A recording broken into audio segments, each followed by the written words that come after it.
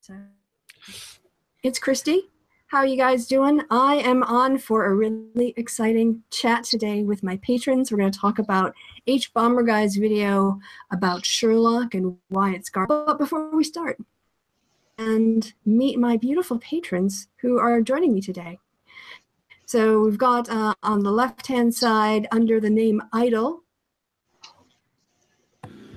How you doing, Xander? Hey, I'm doing well. I think the last time I did one of these, Obama was still in power, so it's been quite a while. That's been way too long. A lot have changed. Quite a lot. Yeah, the halcyon days of the Obama administration, all those, it feels like years ago. But And then from down under, from the channel Lonely Wolf, how are you doing, my friend? Hello. So I'm Troy. So this is my this is kind of my avatar. So I don't have any professional artists, so I just like sketched it myself and I covered him with a book because it looks pregnant. Yeah, it's pretty cold down. You got curled up with blankets. You're all warm and fuzzy. Yeah. Thank God I can crochet. It looks lovely, by the way. Warm and very warm and fuzzy. And next up is my longtime friend Matthew, my guy who I go out when I'm in Philadelphia. We meet up and we go to get some great Southern style barbecue. Good afternoon, everyone. Put your mute off. Yeah. Your tea. What tea are you drinking? I just have some Earl Grey. That's what I happen to have in the cabinet.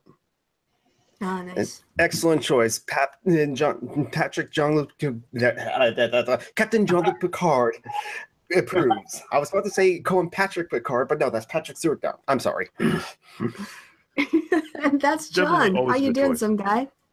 Hello, I am some random geek. You can call me Jonathan or John. John or Jonathan doesn't matter. Oh, some random geek. Works too. And Tom, Wisconsinite. Hi, I'm Tom. I'm also partly Scottish. With my Robert Burns shirt. So. All right, Scots way. Scots are great. Yeah, I dressed up for this. Excellent. And we're all here today. Well, one, because I wanted to thank you guys for your support of the Progressive Fund, of helping out with in the month of May funeral expenses for Heather and the other things that you guys make possible on my channel. So thank you for that. One of the other ways that I try to reward my patrons is an opportunity to chat once a month. And this time we're going to be chatting about H Bomber Guy's, I think, fabulous, fantastic, tweeting it at Charlie Brooker to make sure he saw it, documentary process of Sherlock and why. So we were talking before we had to swap on-air locations about how we came to learn about H Bomber Guy's videos, because some of you know him for a while. So yeah, should we just start out maybe with the reverse order with Tom? Impression of H Bomber Guy and any of those other videos that you've seen. Oh God, I've seen quite a few. I don't remember how, it was a while ago. I don't remember what I first saw, but I've loved his takedown of anti-feminists. Oh, it's gorgeous. He is dry and funny, and I love him. No, I didn't. I'm manly. I'm Scottish. I didn't say that. We like sheep. And John, you've got quite a history of the ways that his channel opened you up to other things. Yeah, this is actually I'll go ahead and share this. Like over a year ago, I kind of like find out like a close family member of mine is part of Gamergate, and so it's like, oh wow, there's that. Am I weird for thinking that? It turns out I'm not weird for thinking that, and so then I kind of want to know more about that. Somehow through Moobot's Twitter, someone tweeted at Moobot, "Hey, this guy made a video about you." It was the Sargon video to Movie Bob, and someone in that Twitter said, "Come on, H Bomber Guy made a video proving Sargon's an idiot," and so I was like, "Who's this H Bomber Guy? I gotta watch this video. This guy is entertaining. He's funny. Sargon is an idiot." And so through H Bomber Guy, I discovered he used Garrett's video and linked Garrett's video, and so through that, Garrett was really the gateway drug for me to the Feminism YouTube community. That's how I learned about you, Christy, through H Bomber Guy and stuff like that, and you proving Sargon's an idiot. Yes, because he did feature my debate in one of his. Yeah, that's my claim to fame. Yes, is H Bomber Guy used a bit of my debate once in one of his videos. Matthew, how about you? To be honest, I had only heard about H Bomber Guy from you, and this video that we're discussing today is probably my first video that I've ever seen of his. Interested to hear your thoughts then. Okay. Troy. Yes, the first time I ever saw him, it was like a compilation video. So I remember, he's the British dude with the British accent who is he had a fixation on skulls. And then yes, I watched his video in preparation for this, and it's like it's just the production values are absolutely incredible, and just the level of cultural criticism, like, very sophisticated. Agreed. Yeah, and Xander, have you been along? Sorry, say again? Yeah, are you a long-time fan of H Bomber Guy? Okay, I'm going to be chastised here. I've never heard of him before today. You're going to have to be a sounding board, or use me as a sounding board, because this is going to be very interesting. Well, you heard it anyway. For those of the people. Yes. Well, he's done a video, which is very long. It's nearly 2 hours in length, but there's a reason why it's that length. And it focuses on critiquing Stephen Moffat's, and he does it by going through, in the first place, sort of the importance of Sherlock in British culture, very briefly. Moffat's history as a writer, on coupling, and then on some Doctor Who episodes, and then to Jekyll, and then to Sherlock. And he's got a lot of critiques about how he writes very well, and when he writes very well, what he does wrong when he. And most of the episode is taken up with an examination of the 4 series of the BBC the series Sherlock, really just expose what I think he says at the beginning, which is why people thought they liked it, or used to think they liked it, until they watched season 4 and then realized it had been bad the whole time. Summary of the show. So you'll get to hear a lot about his take, I guess, on Sherlock if you haven't video. It's fine if you didn't, because if you had a chance to watch the video. I did get to see the video. I didn't actually watch the video. I was at work and listened to the video as if it was a podcast. So I heard his comments. I haven't seen season 4 yet of Sherlock. In fact, I had mentioned earlier that I've watched the first half hour of it this morning.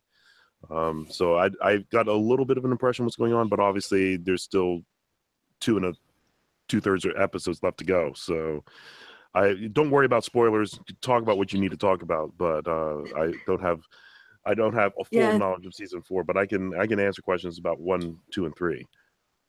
Yeah, that 4 was just a mess. But no, go ahead. You go ahead. That was John. Sorry to interrupt.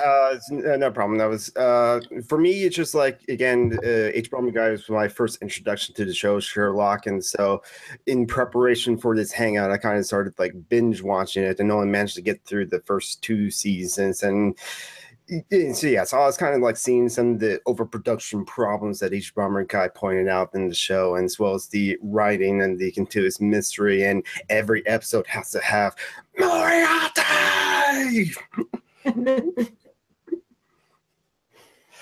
That's going to be like my new Save Martha. Who did it? Moriarty. I will have to. Yeah. So. I will have to start off this hangout by saying that as much as I like Benedict Cumberbatch, Jeremy Brett will always be my Sherlock. Mm-hmm. Yeah. One that really kind of embodied so much of the complexity of Sherlock, in that he would be cold and calculating, but he could also be childlike in his enthusiasm, and sometimes a bit camp, and a bit playful, and so yeah, there was a greater emotional range in his performance than in Benedict's. Benedict's definitely, I would say. Yeah. So. From Troy, can I get your impression of what you saw from the H-Bomber Guy critique itself? You kind of mentioned it a little bit, but yeah, you want to talk just out of curiosity, like on what he was having to say? Yeah, I think the video starts with, I think it's the importance of preserving very important parts of cultural canon, because I know that hopefully I get the opportunity to share like the Australian version of that, like how we've actually done certain shows that are part of that historical canon and how it has to be treated in a very particular way, and that's probably seems to be where it veered off track. It's a writer who doesn't seem to appreciate the with all of the particular franchises he's been given, just doesn't really understand that important part of UK cultural canon. Yeah, I think that was definitely one of the points about the way that all the things that made Sherlock sort of an idea that lasted for so many years, decades, centuries even.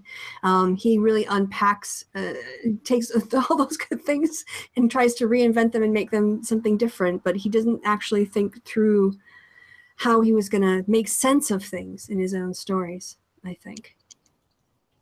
It seems like the Stephen Moffat was more interested in like the mystery box or the mystery, and giving audience a mystery to like wonder and speculate and capitulate on, but without an idea of how to actually end it or solve the mystery. Or write a story. Or write a story, yes. Yeah, I think he talks about, like the overarching story. And in States, they have overarching stories that go for 22 weeks or 24 weeks, where you just get a little bit of a change throughout the season. And then the last 2 or 3 episodes really sort of culminate in the big reveal, setting up all the things that went beforehand. But, you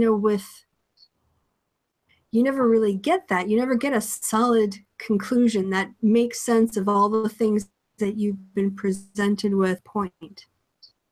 So how about your take on the video?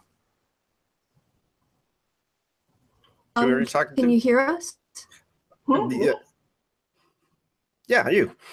I think. Oh, my take on the video?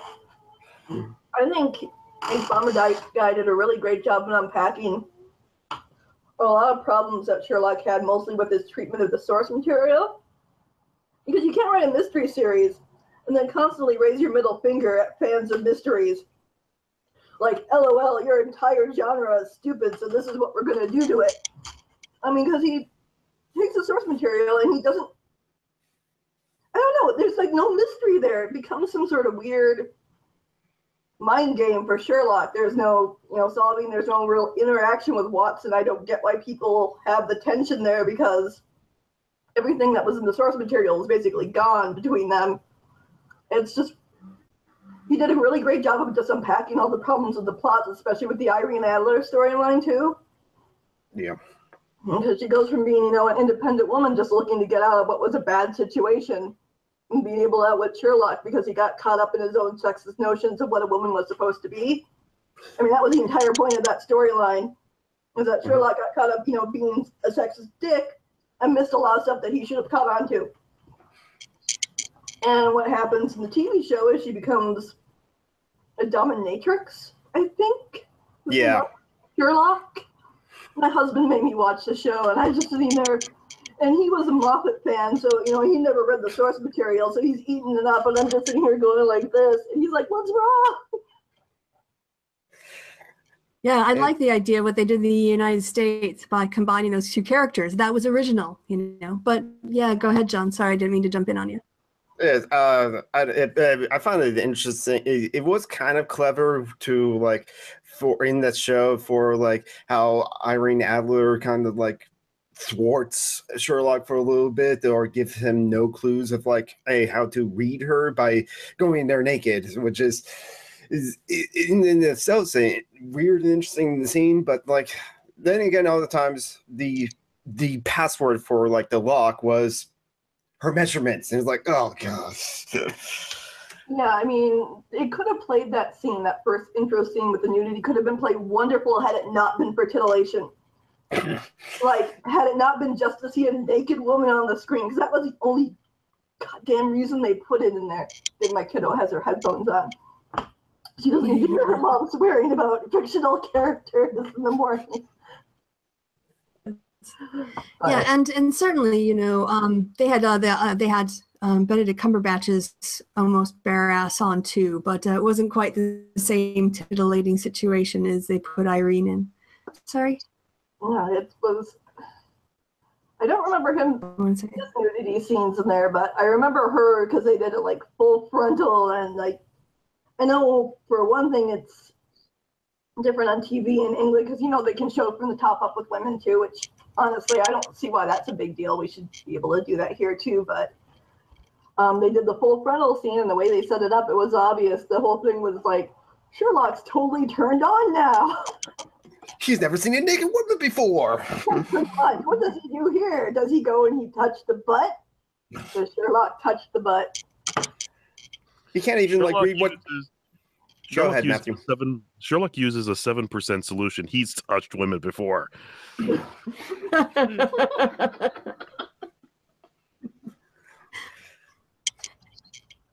I think what if you watch the video and you actually keep track of all the points that H. Bomber guy is saying, he's like, well, Sherlock is good except for story, the main character, the main nemesis, the way it looks, the John Watson character, the Mary Williams. So he starts going through and unpacking it, and he really makes a very convincing case that, yeah, there's just flaws all the way down the line in the show. And I think what do is the way that he then ties it back to some of his other, connects up these, this inability, having one good idea, which could potentially be really interesting, but not true on that one good idea. Like, the Irene Adler thing. Yeah, maybe he had, what if a woman was naked? Then what seemed to build Irene's character based all off of that.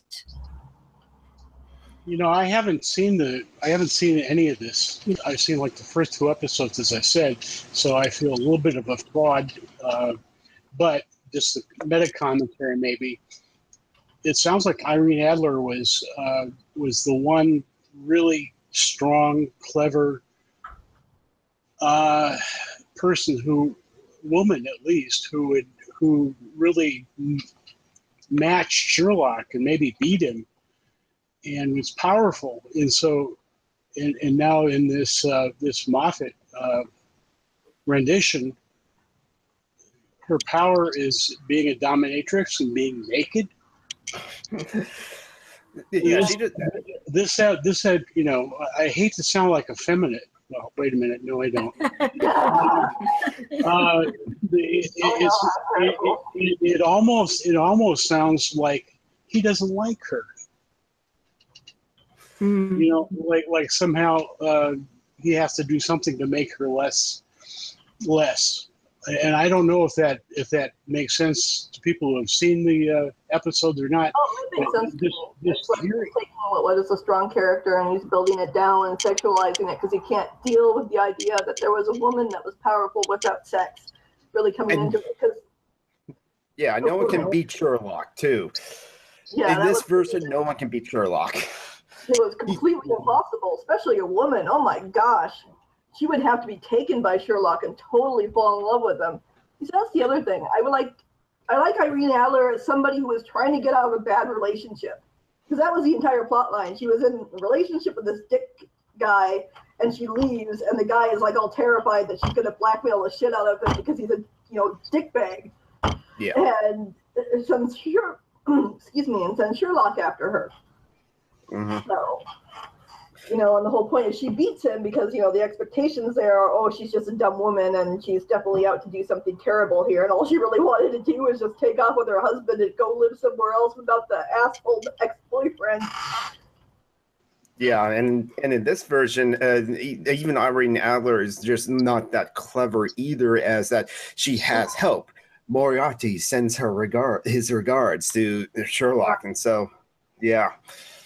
Yes, but yet she did figure it out with Sherlock in a way of a crime that they never were at, that it was a boomerang that did it. That was in that same episode too. Oh my god! I'd forgotten about that scene. Oh my god!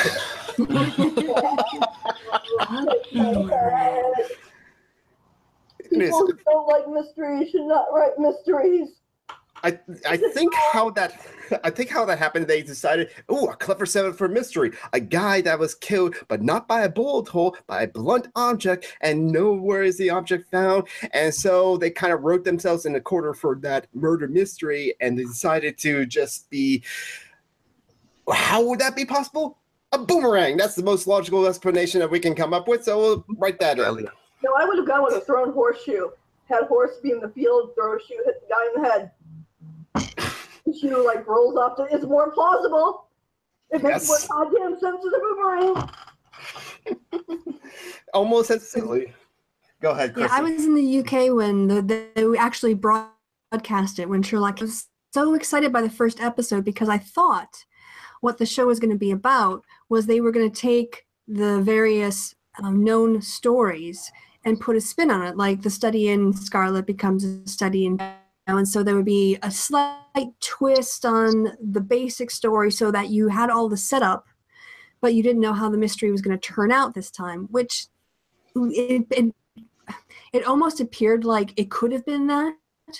And they did that with the final solution. They used the titles, but they never really took the ideas of the actual mysteries themselves. And what we were talking about with Irene, what is important, I think, for a character is to know to that character, right? So Irene was an interesting character in the Holmes canon because she was an unlikely person to outwit him. Moriarty was evenly matched against him. But in this version, Irene Adler is basically, like walking around making puppets for half the episode. And Moriarty is almost godlike in his knowledge. And so, there's no sense of proportion that actually challenges the main character in a way that allows you to explore what his possibilities are and have him show off in a way that's genuine to the character, not just being the hero all the time, unless of course it's Moriarty, because Moriarty is controlling everything. And then there's also the whole Mind Palace kerfuffle. Yes. Mind Palace. I must have missed that. Oh, I actually learned that is a real memory technique, but just the way it does not work like that. And neither can you say, I am a magazine publisher who has memories of all these blackmail things, and I'm going to publish my memories with no proof and no related evidence, and therefore you are blackmailed. Ha ha ha ha ha. That would not work. It doesn't. Because, like the entire plot line just, no. Why? I'm sorry. I have a lot of anger issues with this show. It's okay. Terrible writing. That's okay. That's what we're here to talk about. The H-Bomber Guys video. Why Sherlock sucks. You didn't dwell on the My Palace shit enough.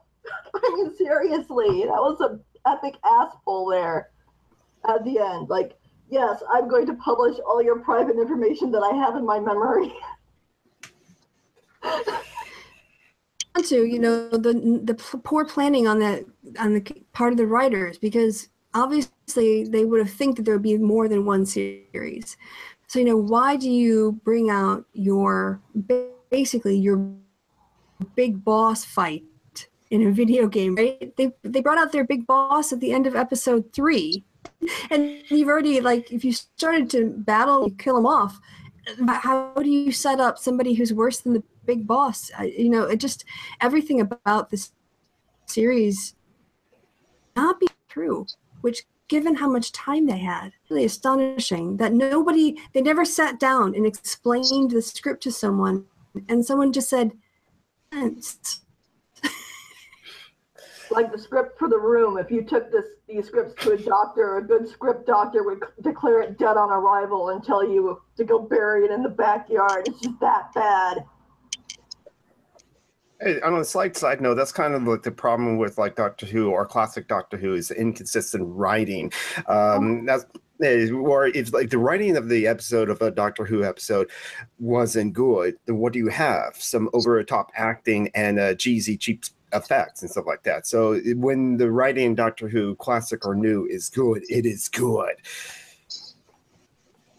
That's a problem when it comes to a long-term show. Like, I don't know, I'm just going to come out and admit it. It's like, because I like watch those like American daytime kind of love in the afternoon type stories. And, you know, and that's the problem when it's been going on for 60 years. And then there's obviously a change of writer. So it's got to go through, when it lasts for that long, it's going to be a change of writer. And sometimes that can be a good thing. And sometimes that can be a bad thing as well. Comics too, where you have great lines of comics, like when Peter David was writing X Factor, and then when he left X Factor, and suddenly Lorna has to work with the guy that raped her in the past and be totally cool with this. It's like the just variations in writing when you go from writer to writer, and when new people pick up the characters, and obviously you have no idea where they're going to go with it. Yeah, that's kind of why I'm a fan of anime. I know for some people that sounds strange because when they think of anime, they think of long-running franchises like Naruto, Bleach, or One Piece, or Dragon Ball Z. All of Naruto's filler episodes. Oh my god. But for me, it's just like the anime I love are anime that only have 13 episodes or 26 episodes. Because in Japan, you only get one shot to do a TV show, and that's it. So you got to actually like condense the storyline and have it flow. Yeah. Did you watch Brotherhood? Full Metal Alchemist Brotherhood? I have not seen Full Metal Alchemist Brotherhood, but I love Watch it. I should have. I've heard it's really good. But anime, which I thought, really got twisted up near the end when they overtook the writer. But sorry. No, I haven't read the manga either. But like that's also a problem with like manga; they go on forever and designed to, so it can get tedious or it jumps the shark. But I really like the Full Metal Alchemist 2003 series. But that's why I love anime. You have a beginning, a middle, and an end. Unfortunately, with a lot of anime, they don't nail the landing. But when they do, it's awesome. And I think that's one of those. That's one of those things that I think is missing from American television is that idea that we're going to tell a story. We have a definite beginning, middle, end. We're going to do that. And I think one of the most recent shows that did that extremely well is the British show, The Wrong Mans. If you saw that, at least the first season, they went in there knowing they had 6 hours to tell a story. They told a story. Now they left a little piece there for a second story, but at least they told a complete story that satisfied you by the time you finished spending 6 hours with them. Whereas so much American television, someone gives them a season, whether that's 13 hours to 22 hours to tell a story, and they fail to tell a story in that amount of time and then wonder why they get canceled for the next season. It's like, you were given an inordinate amount of time to tell a story. People can tell a story in a 90-minute movie. Why can't you tell a story in 12 hours? So there have been so many shows that had such potential like that. I can think of like the 4400 or the Event or things like that just drug on because they didn't have a middle and an end to the story and just fell flat on their face, even though the concept was really good. Yeah, when you were saying that, go ahead. You go ahead. You go ahead, John. I didn't have Okay. I didn't. Well, when you become an academic, you learn to do writing that's not only parsimonious in that, using matter, but also that the writing is efficient in that you don't just put in something for the sake of it. You don't put in something that could be taken out and read completely fine without that thing. Everything connects. And when Bomber guy in the video talks about that takes 6 minutes to start the third episode of one season or whatever, but it's literally like 6 minutes of absolutely nothing happening until there's an explosion that's aimed at Sherlock. And then for me, I realized if you're watching it as a film critic it must be like me reading an essay where the student just spends like 3 pages talking about nothing about the question. And then like 3 pages in, they get into the question, and then they only have like 4 pages left to tell what they really should have been talking about with the whole 7 pages. And yeah, they're just a kind of efficiency in writing. And what reminded me of Sherlock in terms of the way that it out is a show like Lost. Yeah, I just watched it. Cliffhanger. Lost. More questions. Yeah.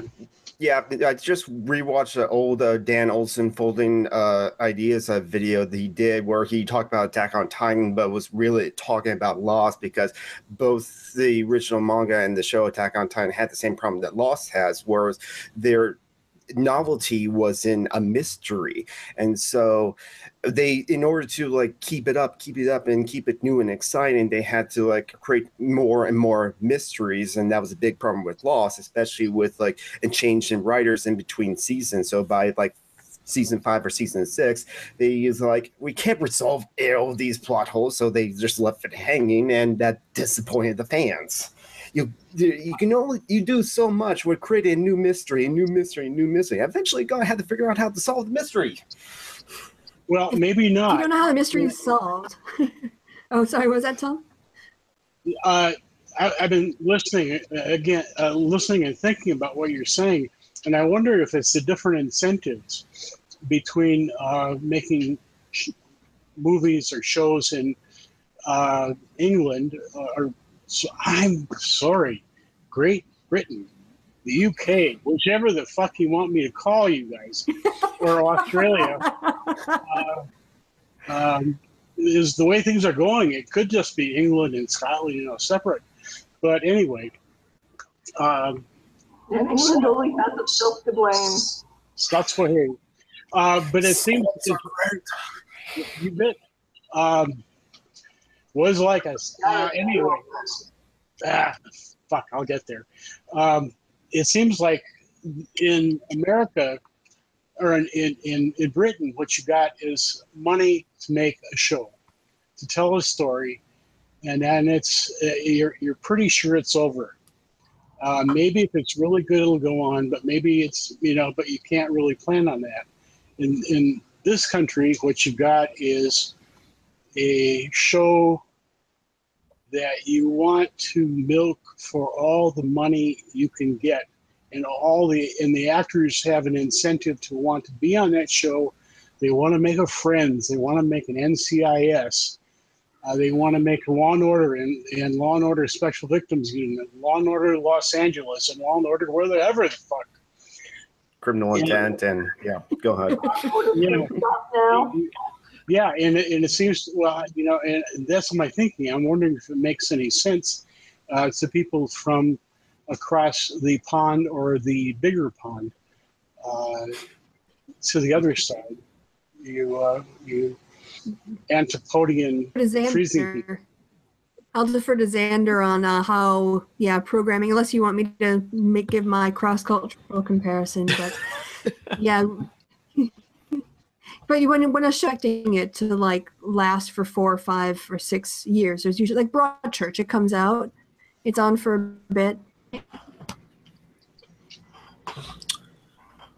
English TV shows tend to have the very short but sweet, leaving you wanting more sort of thing. They'll give you like 3 episodes, 4 episodes, then they're gone for like I was gonna 2 say years. A bit like British Men.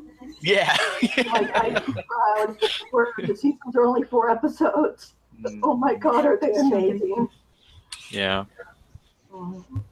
British Friends? I never heard of this. I must look at this and look this up now.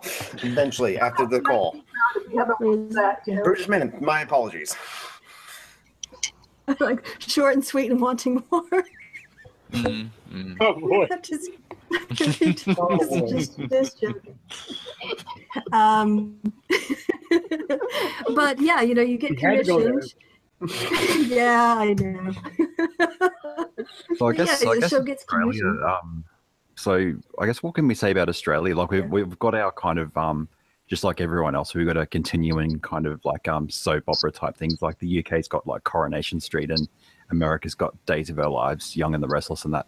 So we've got those, but then I think we've got this awesome, like the unbelievably good primetime show. It's called Wentworth. It's kind of like a prison drama. Like it started before Orange is the New Black. Oh, do you watch Wentworth? Yeah, it's so good. So have you just seen season? I think the latest season. No, I leave it for ages and ages and ages, and then just binge watch it. So I haven't caught up to the. That's how I did it, because I just recorded it on my desktop thing, and then like whatever it is, and then I did the binge watching, and it took me like the weekend, and I obviously didn't go to bed that night, but it was the same sort of thing. It was an adaptation of an original series that was in the 80s. Like it was called Prisoner Cell Block H. And it's like well known throughout the world, but they took a modern adaptation to it, and it was I think some of the seasons, like they kind of left it on a not so much a cliffhanger. It was just pretty much you could almost think, okay, that could be the end of the season, but now they're sort of realizing, okay, the show's really getting popular, so now they're leaving it on a really, well, they've left it on an absolutely epic cliffhanger. So I'm not going to spoil it, but yes, check it out if you possibly can on Netflix or whatever. What's the name of the show again? It's called Wentworth. Wentworth. Okay. Yep. So much to watch. There's a lot of anime I want to watch, and a lot of anime that I own that's still in shrink wrap and stuff like that. I mean, Wentworth. It's like the one of the psychology of it, and just the one of the main she was the governess of the prisoner, and then she became an inmate, and then the menacing. It was almost like this female adaptation of Hannibal Lecter. Like the acting was just absolute most disturbing sort of acting I've ever seen. Like this female embodiment of a Hannibal Lecter. Was that off for air for a while and then came back on? Because I thought I saw a description about it. Like after so many years, she's back, and I wasn't sure if that meant the series was recommissioned or that was just part of the storyline.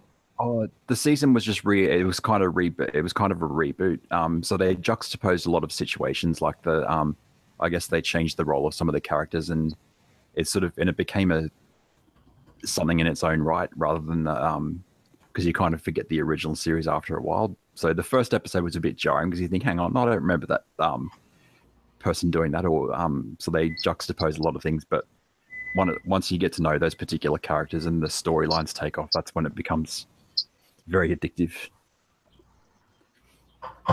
Yeah, because you either have to get people hooked on the character. Characters usually develop. That's the point of a character, right? Or in the story that character is in, like early Doctor Who. Doctor Who is the main character, but it was the stories. And I think, with the Sherlock series from Moffat, Sherlock was supposed to be the center of attention, but he just stays an arrogant jerk the whole time. And that's just not interesting. The driver for a story compared to a lot of here, and then the problems with the mystery and what we were talking about before about how you use your time, which was Matthew's point about what can you do in 3 90-minute shows. You basically have 3 movies you can tell. So what do you do in that period of time, and how some people really waste their time. And I think the problem too is like Tom was saying, with the way that things get pitched in America, you get commissioned on an idea rather than a script. It seems like if something sounds like it will sell, then it becomes the basis of it, and they don't always think through the implications. They don't have the time, because as a writer you need that time to connect. It started out not that great. This is guilty pleasure, but the TV series Supernatural, first 5 seasons. You watch the first 5 seasons, then it's like a 5-act play. I mean, it's big enough in its scope, and its themes are consistent, and the characters change within the main themes, and then there's a big confrontation and sort of resolution at the end. And it's sense, just in a very satisfying way, that you can go back and look at these themes and put them together and see how things were set up, or not so much. I don't think they set it up, but they remembered they did something in season 3 and they tied it into something for season 5. They were aware of their well enough to be able to do that, and that to me is like a sign of a really a writer who understands what they've written. have other series you think that lasted really well across time? I think the Real Housewives franchise, but that's not I don't know. I have to wonder if they've actually scripted that, because it's like, it can't be a coincidence that all these women like are going to get together and have a complete nervous breakdown in the last episode. Don't get into American reality TV. Yeah, I had a classmate of mine, a high school classmate of mine, go on one of those reality TV shows, and one of the big things he told me was, "Nope, there's no script, but it's not real." Yeah. There's like there was an FX show called Unreal, and Dr. Drew Pinsky, who I listened to on his like shows and other podcasts, has said like that show Unreal that's supposed to be a fake reality TV show is so real he can like name you like the producers or the staff that like, because that's pretty much it. That's how the reality TV is not real, is those producers kind of like filming you and telling you say this, say that, go to her or something like that, or they film like the confessionals, the one-on-one camera interviews with the participants wearing the same clothes. So whatever you're saying, they can like cut it into like something else to make it seem like they're talking about something else when they're talking about something totally different. So that's how like a reality TV is just like unreal. Sounds more like improv. When I look at Australia, I think of because we've got the Real Housewives. It's Melbourne and Sydney, and the people from America are like desperate. They're saying like, when are you going to release the Melbourne ones? Because that's like a favorite one. Because they've got all they want. They got New Jersey, they got New York and all that, but then they always want to see our Melbourne women because I'm proud to be an Australian because of that. It's really weird with Australian television, because you have quite a few iterations of reality television shows, and they're being rated the best. Like Australian MasterChef is being considered the best MasterChef of like 50 different MasterChefs and stuff, and such. It's just they just can create such a different vibe that they're just really interesting to watch. Yeah, I'm a big MKR fan, as I've confessed. Yeah, Matthew, what you were going to say? I'm just going to talk something about what you had said a few minutes ago, Christy, was, we were talking about this, having the time to tell a story that, 6 hours, 3 hours is ample time to tell a story. And one of the things I think about this Sherlock series is that they squandered the reputation of Sherlock Holmes, the character. Because, he's a beloved character. He's been in so many different renditions of the storylines as produced in movies, televisions, plays. So they started on a really good footing, and then just completely squandered the capital they got from already being on that footing. I've seen that with other shows too. One of the ones I think did it one of the worst was Battlestar Galactica. That first season, those first couple of episodes in the miniseries were just absolutely amazing because it captured you, it drew you in, you wanted to see the story resolve. Now, granted, I would say near the end it started to falter a little bit, but then it redeemed itself in the final ending of that 4-season run of the show. And then this thing came out called Caprica that was supposed to be the prequel to Battlestar Galactica, and it fell completely flat on its face. It suffered from that problem of, okay, we've got 12 hours to tell a story, and they failed completely to tell a story. They ran it way too slow. It's like the stuff they did in the episodes that they managed to make, they could probably have squeezed into 3 episodes. Again, parsimony in telling the story. They just went way too far in the background and anything like that. So it's squandering the capital your franchise already has, I think, is one of the problems in many television series, particularly the American ones. Yeah. I would totally agree with that. Johanna, I only muted you because there was some background noise. I don't want you to not talk, but just because there was some background noise with Matthew. So yeah, just jump back in whenever you're ready. I think that's an excellent point. And Battlestar, I thought the first 2 seasons were the strongest because they had very clear stories to tell. There were existential threats to human existence, potentially really interesting dystopic questions to explore. 47,000 or so human beings left. A woman gets pregnant and she doesn't want to have a child. The society allow her to have an abortion in that situation, and if not, because the survival of the species is at stake, well, then when do people get their own reproduction back? Are people supposed to be, is this their main job now? And so that's like a really interesting thing to explore, but it's the conflict between the survival of this individual autonomy and deciding how to live your own life. And those produce the best episodes. That was where you have the issue about people rebelling against the government, and the president wanted to send out Captain or Admiral Adama to. He had that great line that there's a separation between the because the military fight the enemy and the people and the police keep the civil order.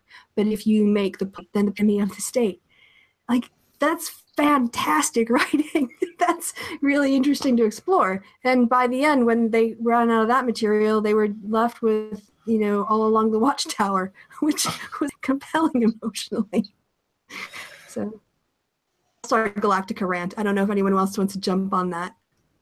Unfortunately, I haven't seen any about Galactica. I should, though. I was thinking.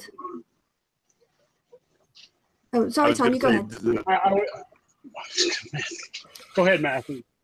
I was just going to say, on the Battlestar Galactica is I think it was at least the first 2 seasons was one of the best serialized shows out there today, and that's comparing it to one of my favorite shows, which was Babylon 5, because it had a story arc that went 5 years. He had a definite beginning, middle, and end. In fact, I love how J. Michael Straczynski would always say he had a box of note cards on his desk that showed his vision of that universe for like 1 million years worth of that vision. And he pulled out 5 years, made a show based on it, and knew the beginning, middle, the end, and has, other than that little thing with Legend of the Rangers, hasn't touched it since. He's just left it pristine on the shelf, and we can just continue to enjoy what he has written so far. So, people who forget that and just try to keep shows going and going and going and going and going and going, like we were talking about the daytime shows earlier. When I don't watch them, but when I hear other people talking about them, it sounds like it's the same storyline over and over again. Like every year, the storyline just comes back around again. Sorry for interrupting. Go ahead. I was just going to say about the reproduction thing and the moral issues. That sounds like the story of The Handmaid's Tale. They have they have a problem reproducing, and what do you do in a society like that? One of the answers is to make slaves of the fertile women. That's one way to go. I don't know that it's a good way. I mean, this is why I would say I know it's not a good way. The survival of the species is it's a thought experiment. We're not enacting laws, so it's. Yeah. Well, we're not enacting laws now, but under President Pence, I think there's a good chance of it. Mm-hmm. Yeah. Well, okay. Yeah.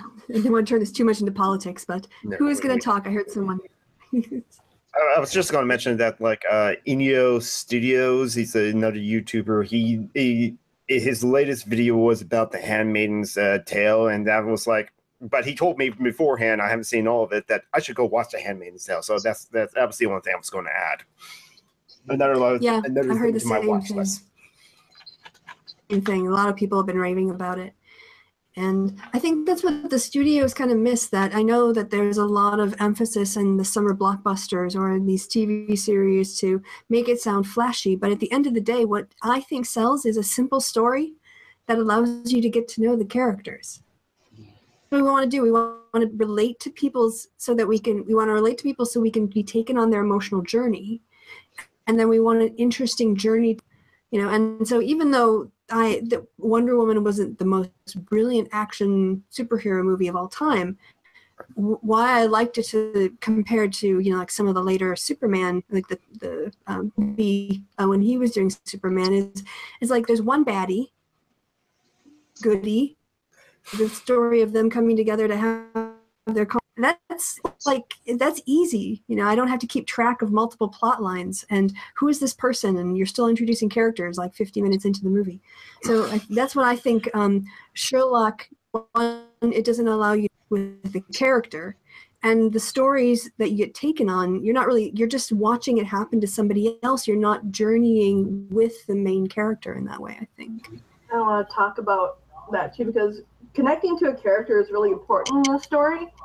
And one of the things that can happen, you can definitely have a main character that you are disconnected from, that nobody knows what's going on with, but then you have to have, the point of view character, which was the entire point of Watson, in the original series, which kind of got ruined here. So that completely ruins that dynamic, because it leaves you with a character who's completely unknowable, completely untouchable, completely, removed from humanity in any, way, shape, or form. And you're left with no way to actually understand or relate to them. So, writing problems. Compare the emotional Sherlock as he is in the BBC series and the American one. He does make some emotional steps. Things happen to him, and he's forced to re-examine the way that he's thought about the world. And he changes, but he changes in a way that's still consistent with being Sherlock.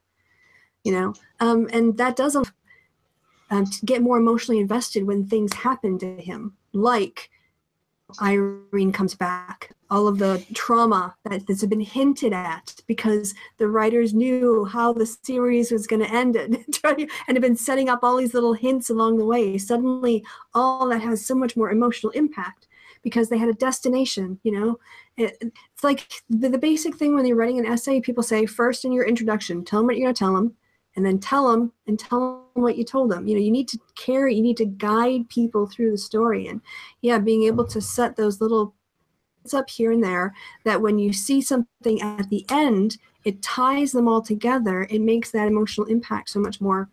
And what emotional journey do you ever go on with Sherlock? It's not, so. Hey, John Watson. I did cry at the John Watson scene of him standing in front of the grave, but that was more to do with Martin Friedman than his acting than the story, I think. Yeah. It seemed very cold and sterile. That's like because that's one of the things that people look at. I guess because that's how I was learned how to do it in school when they taught us about appreciation of media, was to look at a lot of aspects. So I think the color palette is something that it does set a particular, and it can be used very purposefully to create something that's either, can be cold and sterile, or, there's seem to lack any sort of warmth. Like when you think of something nostalgic, you think of like the warmth of a fireplace or something like that. And that's like when you're watching a mystery like that, it's there's that kind of nostalgic feeling that comes from those warm sort of colors. But all I saw was this blank, kind of bland color palette. Yeah. Rating on that got a bit of a swipe as well.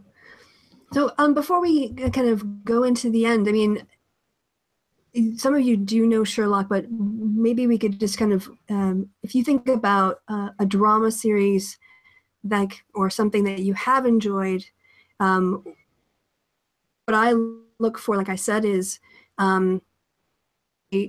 taken on a journey. So I'm maybe it's an entertainment issue. I don't have that much stress in my life.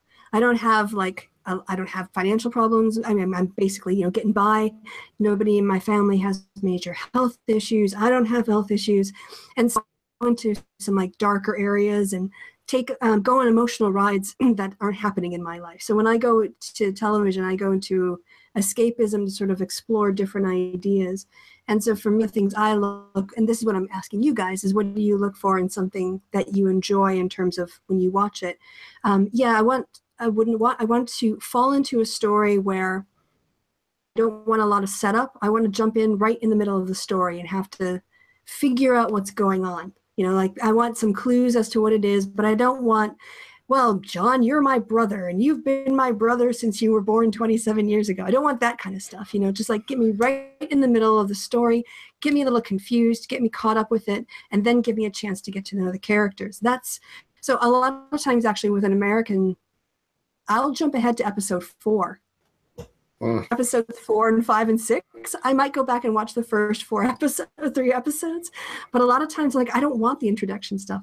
So for me, when I do my escapism, and it sounds like, Troy, that you're more interested in sort of watching other people's drama from a slight distance and slightly.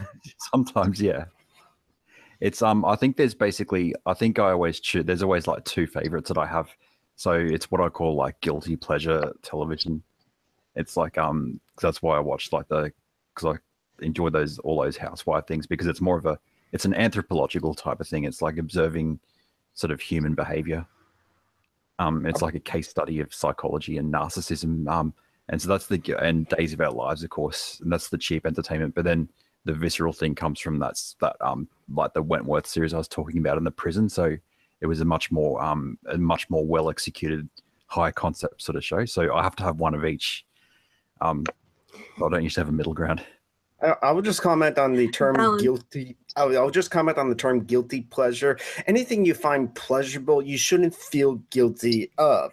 It's called instead great trash, because we cannot examine and learn things from in just great art without also examining great trash. It's like you said, I think within pop culture, so in classical art or I guess quality art, there's good and bad. Mm-hmm. So in a museum, there's good and bad, but in the lower, what they call like, I guess, popular culture, there's good and bad in that as well. So even though something that seems like the guilty pleasure, there's artistic merit behind it, but some doesn't have any. So it's like I don't really believe in that false dichotomy between high and low culture. Yeah, I don't either. What watch when you have a night to yourself? First. Right now, I've been watching American Gods. I've watched it a couple times over again. Oh my God, that is good. Oh, I mean, my God. Gaiman in general is always hands down one of my favorite, writers, especially when it comes to character study. And the way he just applies the fantastic to that too, and even like the study of belief and the difference between someone who doesn't really believe something unless they have evidence, like in Shadow, and someone who's just a straight up nihilist like Laura. So, I don't know. I'm really into that type of stuff. Fantasy and character stuff. Oh my God, yeah. Voice was turned into some sort of matter. It would be butter that you would spread on things that would just be like silk. I think. Yeah. That guy could read out the back of an air freshener from a toilet. Still sound like the most sexy thing ever. Yeah, he definitely has a great voice. He makes a great Mr. Wednesday. And then Ricky Whittle was a great casting choice for Shadow too. It just always manages to pull off that sort of baffled, confused, angry look that he seems to have, especially through the last couple episodes. I have to watch that. You? I actually live in I'm from the town that where a lot of the story happens. It's called Lakeside, I think, in the story. That's Menominee, Wisconsin. And Gaiman lives there or lived there for quite a long time. Yeah, I think he lives in Minnesota somewhere now. That could be, but while he was living in my town, he was saying that he lived in greater Minnesota or near Minnesota or whatever. And so I don't know, if he's still around or not. But that was our claim to fame, is being in that story. They talk about one of the stories that I love is about the annual car on the ice, and then taking bets as to when the car is going to go down in the spring, and Gaiman took that and took it very darkly. So a very dark place, and I loved it. It was such a great. Oh my God! It was I keep finding myself looking at the Lions Club clunker, which is what they call it here, this car on the ice, and wondering who's in it this year. So, John, did we hear from you yet? And then I'm going to pester Xander after. I want to make sure. Me, what I like to enjoy in watching in entertainment, I guess anything good. It doesn't matter if it's your focus on the world or just the procedurals and not the characters are unimportant. Just do something well, I guess. I mean, it could be I probably do. I'm like you, Chrissy. I mean, I'm not rich, but yet I'm not struggling either. I'm in good health and my family's in good health, so my normal day-to-day life is kind of boring, which is why I would just watch for escapism. And I am a bit of a geek. My parents were geeks, so I grew up on Star Wars and Star Trek, and so I kind of like and fantasy stuff. Like we tried to read the Tolkien books, and I couldn't stand the over description of the trees in those books. So stuff like the Avatar: The Last Airbender is great, but what was also great about that show was the writing was spaced out properly. It had a beginning, it had a middle, and it had an end. Even though the first 2 seasons did end on cliffhangers, they knew where they were going with that. And for like Legend of Korra, they know that they only got one shot of one season. They didn't know they had like a third, fourth, or second, third, or fourth season. So when they had the first season, they kind of resolve everything, but in the little Deus Ex Machina kind of way, just magical powers. However, how they resolved the villain was just, whoa, they resolved it that way for a kids show. That's amazing. But for the other seasons, they knew they had more seasons, so they end those the second and third on cliffhangers, but knew where they were going. It's just, I don't know. I mean, even like I'll just mention briefly about some of the side discussions we had in the chat. Yes, a movie, book, or anything with a bunch of assholes can be interesting, engaging. Like Quentin Tarantino, his movies are about violent people. These are not good people, but Quentin Tarantino tells the story with these characters in such a way, most of the times, it's compelling. So I'm kind of all over the place. Oh, and also for entertainment, I like to watch educational stuff, which is why I like the YouTube feminist communities, because I learned so much. Mm-hmm. Yeah, I heard we do kind of less repetitive content than other places. So, let's see. So, who still has left to go? Xander and Matthew. Have you spoken yet?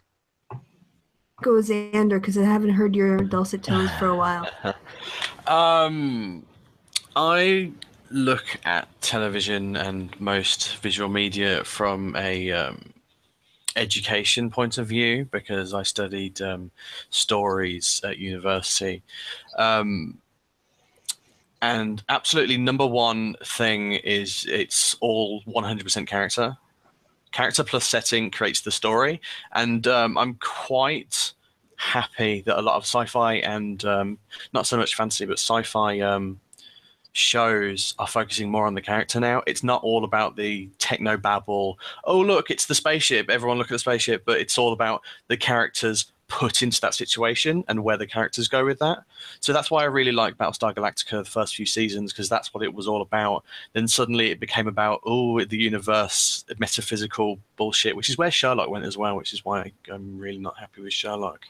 That's why I think American Gods is great. It's not about all the magic stuff. It's about how Shadow interacts with all of that, how he's the everyman who's like, holy shit, this stuff is real.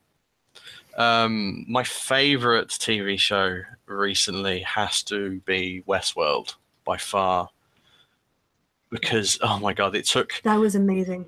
It was so good.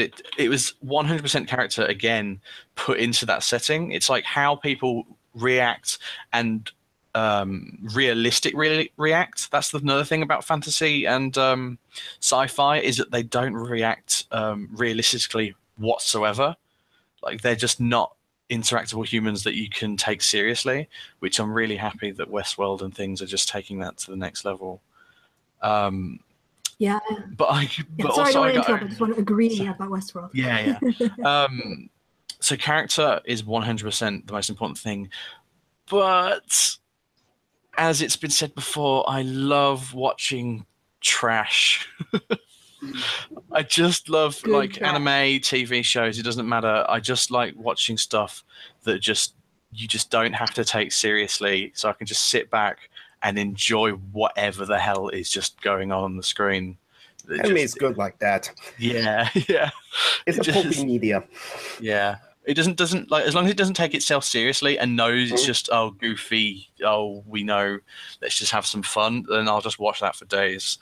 Same here. That's what me and my brothers do. We watch a different anime each night, or we watch a full series, 4 episodes at a time each night, but each one of us choose a different series. So we just watched one of a Dragon Maid, it sounds like something where the writer's just like, dragon, me, no way.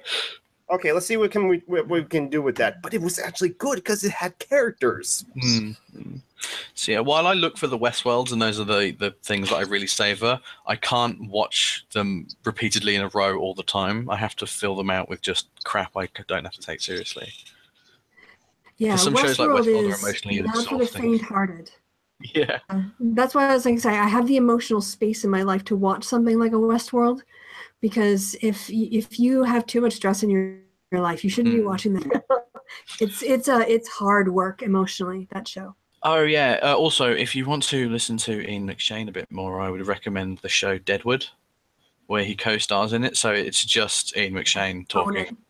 Yeah, I own it. Yeah. Yeah. I haven't gotten so bad as to go back and get all the old love. What was it? Love crap? No, I want to say love crap, but that's not it. It's the PI character on British television. Lovejoy. Lovejoy. Yes, thank you. Why did I forget that? I think. Did you go yet? Or are you the last person to confess how you went? Might be the last person. Yeah, Lovejoy was my introduction to Ian McShane because I think I was maybe in high school or early college when that came out. But as far as television I watch, you know that I work and I spend most of my free time at the theater, so there isn't much free time for me to just sit and watch television. In fact, most of my television viewing has been watching movies because I've been systematically working my way through like the AFI Top 100, the BFI, the BBC list. I finished the AFI list. I finished the BFI list. I'm working on the BBC list right now. So I've been watching a lot of movies when I get a chance to actually sit down. But as far as shows go, my two favorites are two that I've already mentioned. We've talked about today, which are Babylon 5. Oh, your mic just went a bit weird. Sorry, it was going fine for a second. I'm just hoping if I interrupt you and you start again, it'll go good again. Saying the shows that you have been watching? The two shows that I love are Babylon 5 and Battlestar Galactica. I haven't gotten into any of the modern shows. The only two shows I tend to watch on TV are Daily Show and Real Time. But I've been going through, like I said, systematically going through movies. So my flavor of shows are now almost a decade and 2 decades old, respectively.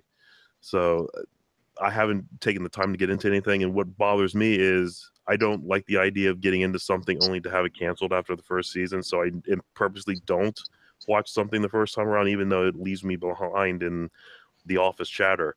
So I'm more of a movie buff right now rather than a TV buff. So that's what I do with my time. Can I ask you a question about that then? Sure. What do you think fit to you has been going through what other people rate as these fantastic movies? What have you know now that you didn't know when you started out going through all of these?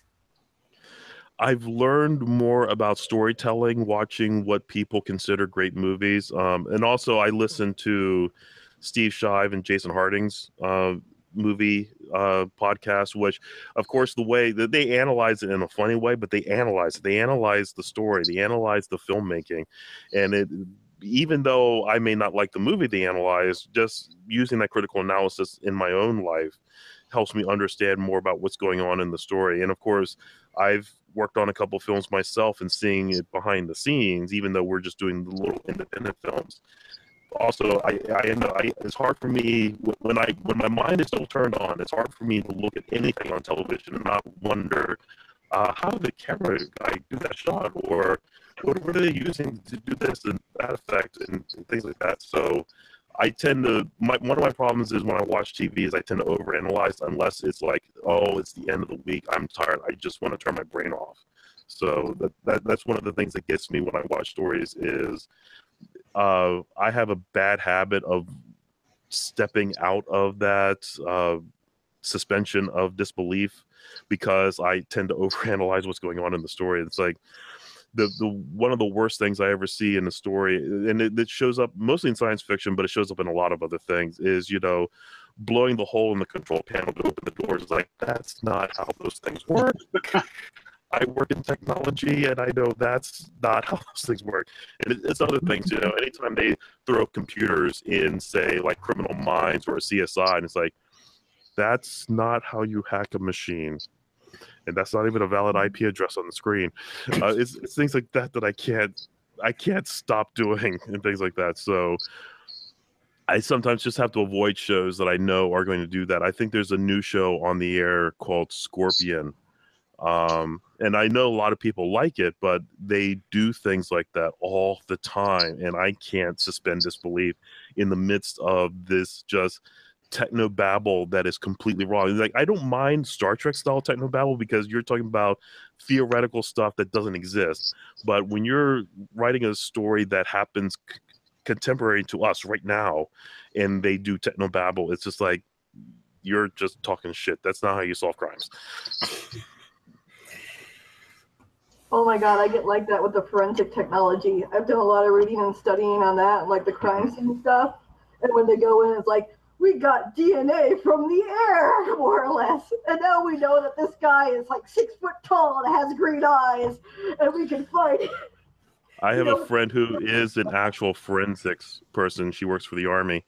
And yeah, she can't watch those shows just because they're so bad at that. My mother is an ER nurse. She can't watch shows like ER and Chicago Hope because she sees just how wrong everything in it is. And I know she's watched like the first season of ER, and every episode she was like, that's not how you do that. That's not how you do that. That's not how you do that. Like, they should just hire me as their technical consultant because they're so wrong. Yeah, I know whenever I watch like an episode of Morse, Xander will know more about Morse or any detective show where I'm like, our offices were never that plush and nobody's having that much sex. Like, I can, like, but that's always what's happening on the university cases. Some professor or some assistant is having sex with this person. I'm like, yeah, this is not my experience. So from a slightly different experience, yeah.